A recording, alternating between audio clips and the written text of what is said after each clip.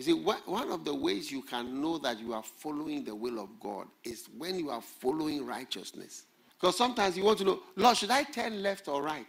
Turn to righteousness, not left or right. Should I go left? Should I go right? Go to righteousness. The righteousness path is always the right path. If something is humble, it's the right thing. If something is truth, it's the right thing. If something is grace, it's the right thing. Lead me in the path of righteousness, or lead me, O Lord, in thy righteousness. God is showing you today that if you pray, lead me, he will lead you. When he leads you, you see, he will lead you in his righteousness.